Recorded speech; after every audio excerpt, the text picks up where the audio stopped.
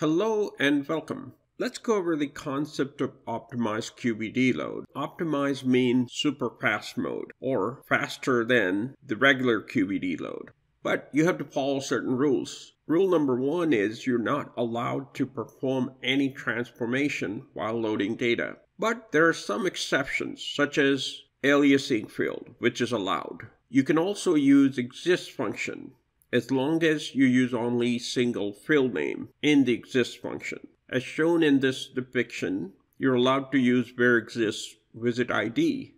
However, you're not allowed to use where exists visit ID, hospital visit ID. So essentially, you can't compare two different fields during the optimized QVD load.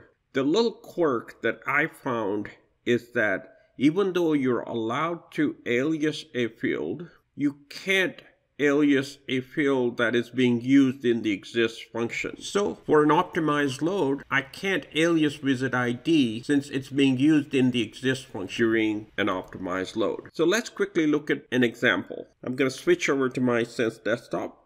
Okay, and I have a very simple example. I have a QVD with 3 fields: account code, procedure code, and revenue code. And you can see them. So remember, the QVD has the revenue code 2, 4, 7, and 9. But when I load the QVD, I only want to include revenue code of 7 and 9. So I have an inline load with 2 values, and I'm loading the data from the QVD with where exists, and I'm only using revenue code, a single field in the exist function. However, I'm aliasing that field during the QVD load. So let's see what happens when you load data. As you see, this was not an optimized load. So if I comment the alias part, and now if I load data, it will be an optimized load, as evident from the log here. So this little quirk I found recently while troubleshooting a load that seemed to be an optimized load. However, it was not an optimized load. Going back to the rules, you cannot perform any transformation other than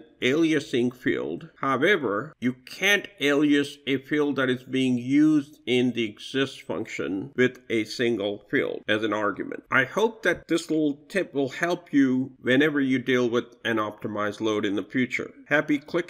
Thank you for watching.